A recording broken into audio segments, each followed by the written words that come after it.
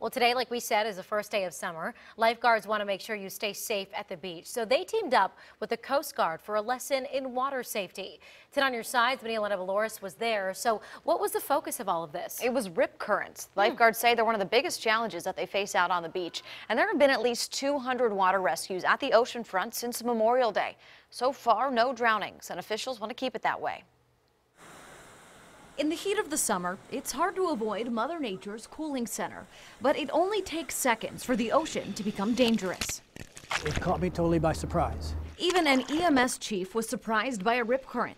He's trained, so after a moment of panic, Chief Bruce Nadelka knew what to do. Don't fight the rip current.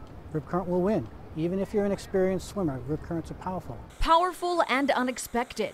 That's why EMS, Virginia Beach Life-Saving Services, and the Coast Guard teamed up for a safety demonstration at the beach. We like to consider ourselves first preventers. So what is a rip current? Rip currents essentially are channels of water moving away from the shore. They can happen during any weather, smooth or calm. They're caused by strong waves and current or wind there.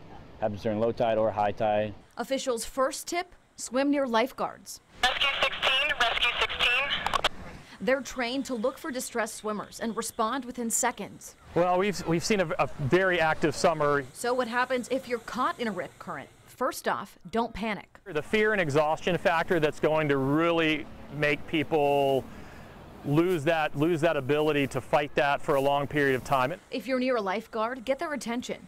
You can also swim parallel to shore, just not against the current. For us at Station Little Creek, being in the military, we work out every day, but we still can't beat a rip current there. Or, if you can float, you can survive a rip current. just don't forget the power of Mother Nature.